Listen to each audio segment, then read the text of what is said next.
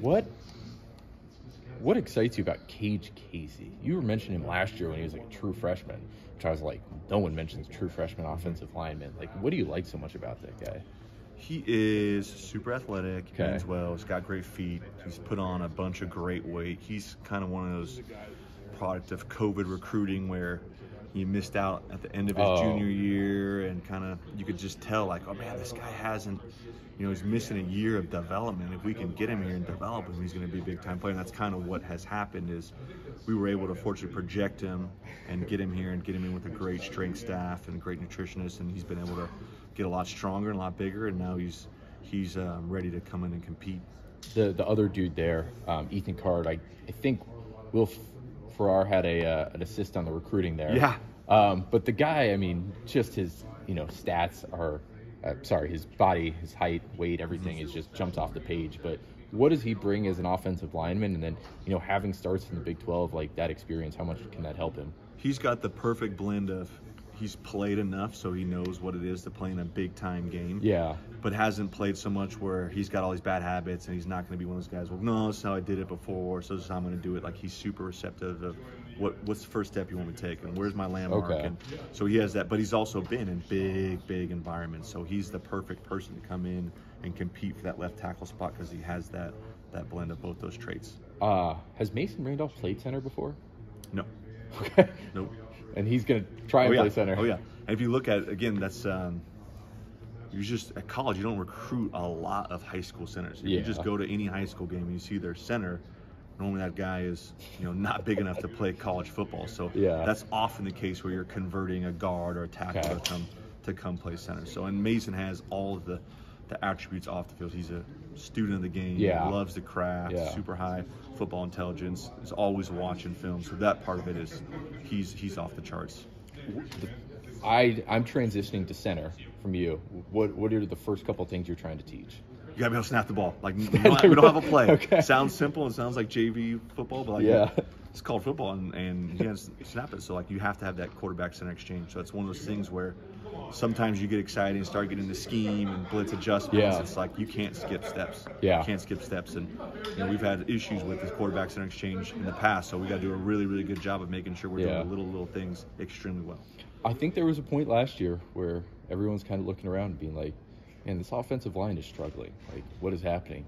And now you look at it, and it's like, I look at it, I'm like, I have a lot of confidence in who they've got at offensive line. Dooley and Curran, Beresford. Like, you go into the season, like, kind of with a little bit of a smile on your face, like, all right, we've got some dudes. Like, we can do stuff here. I'm always excited to start football. Like, this time of year, like this grass and being back with the guys. And so I'm always excited about that part. I'm also always, like, terrified of this. Like, okay, we're going to play real football here against an opponent coming up. So it's kind of allowing that to kind of set our purpose as a unit and kind of set our urgency in early in install one. Like, we're not, like we're saying, not skipping steps and doing all those little things right, because those are going to show up in big time environments. That's when you want to make sure the quarterback center exchange is perfect. So it's finding that balance and blend of having some urgency, but also going, okay, this is the deepest the room has been. So that is a testament to our training staff, our strength staff. They've done a great job of getting the guys ready to come into fall camp and compete. So is it a competition at left tackle right now between Ethan and Cage? Okay. So those guys will be battling for that spot. Obviously, you figured it out over the last 2 years. Wherever you roll out there, game one, not going to be the same. Not going to be the same, maybe ever.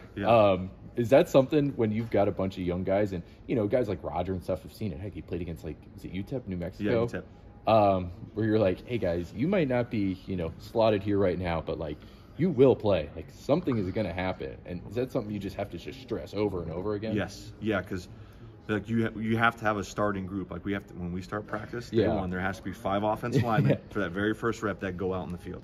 Regardless of what you do. So, and it's just making sure those guys know and being open with their communication. Like, this is a competition. We're trying to figure out, who's going to play against week 1, and then we're trying to also go, okay, this guy may be more ready week 1, but we think by week 6 this guy might be able to overtake him. So it's being able to kind of see it from both perspectives. And that's where Coach Alves is good, Coach Hannon is good.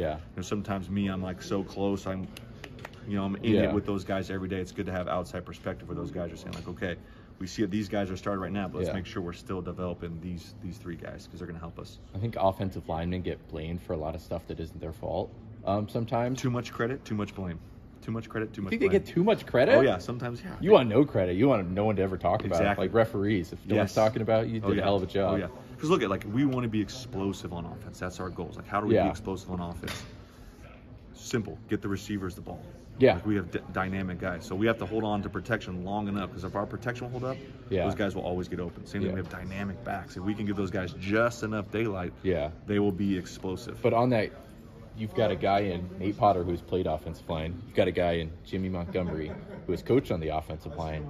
As the offensive line coach, does it help that the people around you know what the heck they're doing, hopefully?